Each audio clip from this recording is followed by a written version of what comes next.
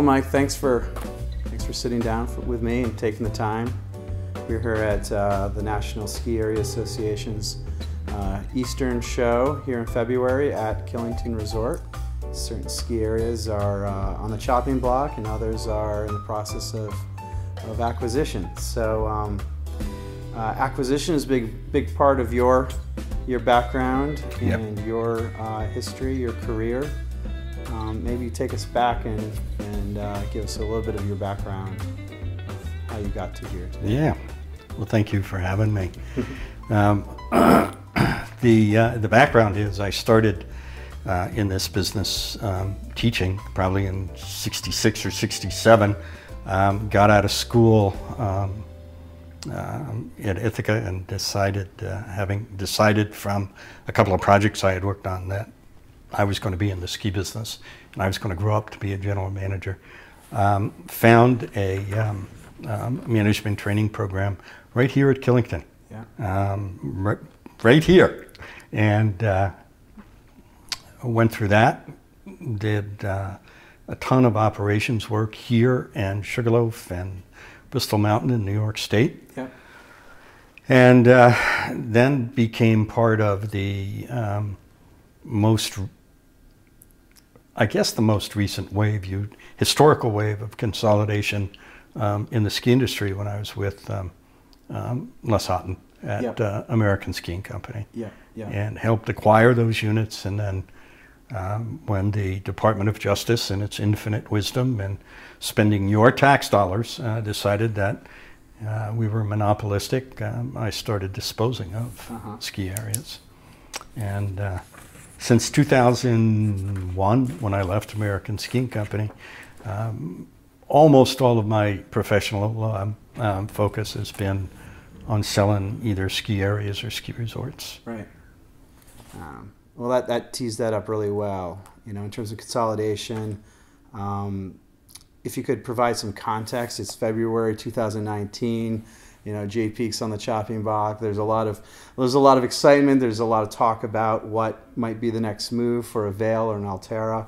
But perhaps for those of us who aren't really focused that deep, maybe you can set the table for us and give us an idea of what the players look like and what the current game is. Sure. You know, at this point, there's a variety. Vail certainly is acquisitive. Altera is growing their portfolio to sell its passes, which is a significant piece of any discussion about consolidation in the industry. But there are others. Peak Resorts, which sells, I don't know, I think it's 20-odd thousand of its peak passes every year. Yeah. Slightly different profile.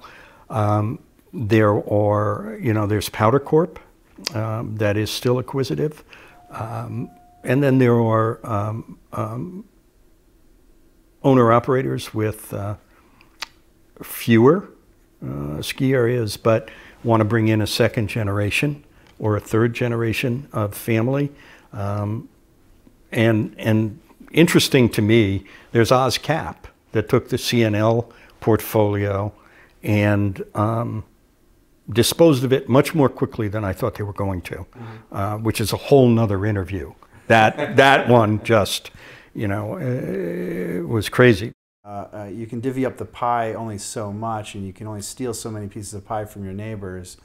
At what point does this consolidation shift focus and focus on growth? You tell me. The short answer is that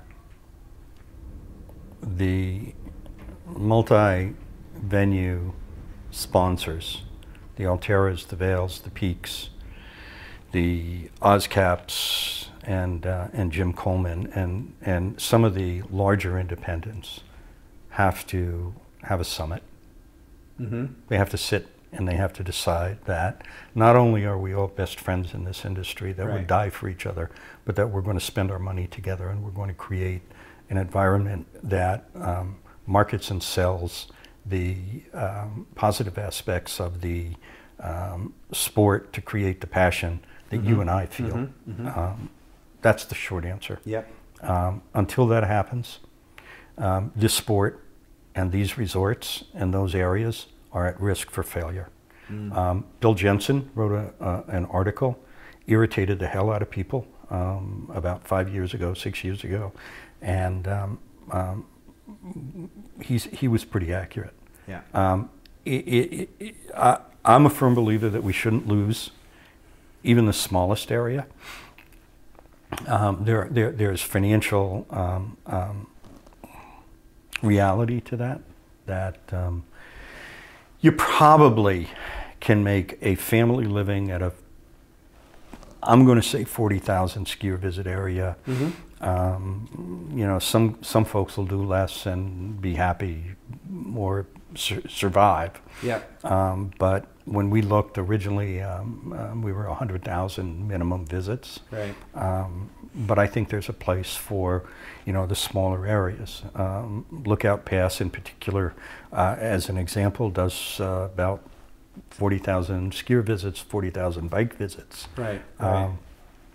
So are you lives. envisioning, in terms of that collaboration, that cooperation, you mentioned, you know, marketing, and would that also be, you know, a pass product type of solution? It's going to be a pass product, at least for the foreseeable future, because the pass products have been,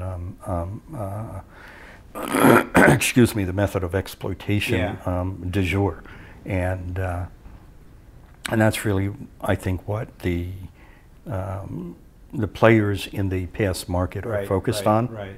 So that's going to continue. It's going to continue, however, until it either succeeds, which, going back to my previous comment, unless there is a focused effort to grow the sport, there's going to be no more market left to steal from one another, or it's going to fail. And if it fails, then it'll go away. Yeah. You know, think about the Max Pass last year. Greatest pass ever built for me. And it's gone. And you know, I hear as I ride the lifts and talk to people who owned it, they miss it. I miss it. But we'll see. This is an experiment. Completely agree with you. I don't think that you know, consolidation is going to do anything to help grow. Oh, no. It's not intended to. No. And the participants understand that. Yeah. It is a tactic to a strategy. Yeah. The tactic being, I'm going to steal your guest so I don't have to create a new guest. Right. Now, interesting, there have been experiments or attempts at introducing new folk and what the retention of those new folk is. I'm not sure it's been, again, it's not been funded well enough. I don't think it's been managed well enough. I'm not convinced that National Ski Areas Association as an entity feels that it is NSAA's goal, job, raison d'etre, to be growing the sport.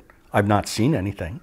You know, I think they see themselves as a lobbying group, perhaps as a lobbying group, and as a facility to bring together vendors that provide services and materials to the ops side, and maybe to impart some industry-wide information to help minimize risk, minimize damage. That's how I see it, and that's how I've seen it since being a member. Yeah. I mean, I've been here a long time. Right. That's my take. Yeah, I'm hopeful. I'm hoping that with change comes a shift in focus and a realization of the opportunity and the risk that if we do nothing, if we continue to let the local television station and the media control what the image of skiing and riding is, we're not going to have much to